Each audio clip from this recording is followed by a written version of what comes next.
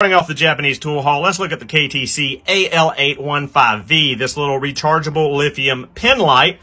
It's got a nice little light bar on this side, a little tip light, magnet to keep it closed, two magnets on this side, magnet on the base, and a pocket clip, USB Type-C rechargeable. Was 2,429 yen, which is like $16.57 US cents.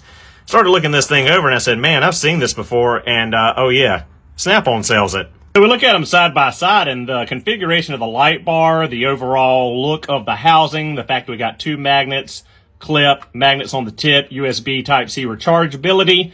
I gotta say that Snap-on's $81.25 version and Kyoto Tool Company's $16.50 version, both are made in China.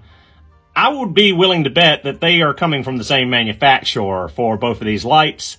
So we'll try it out and see how it works.